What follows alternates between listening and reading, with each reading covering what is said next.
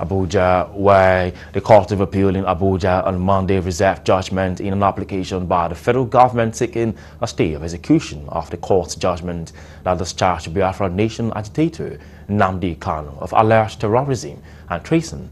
Justice Aruno Samani, who presided over the hearing of the application, announced that a date for delivery of judgment will be communicated to all parties involved in the matter.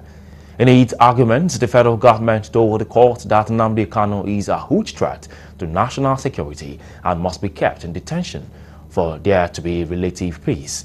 Government asserted that Kanu is a flight risk and would escape out of the country if the judgment ordering his release was obeyed. Government counsel David Casey, while arguing the motion, informed the appellate court that Kanu had earlier demonstrated to be flight risks when he fled the country after he was granted bail on terrorism charges. Kwasi insisted that it is in the interest of justice and the need to have relative peace in the southeast and the country Kanu be made to remain in detention pending the resolution of an appeal already filed at the Supreme Court.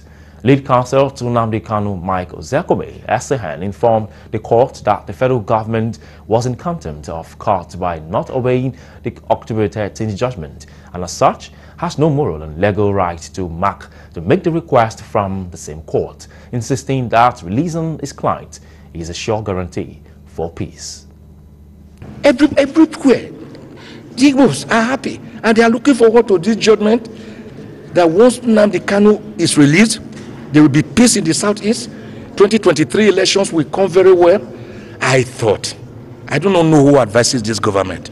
If I were the advisor, I would say, sir, Mr. President, let my people go.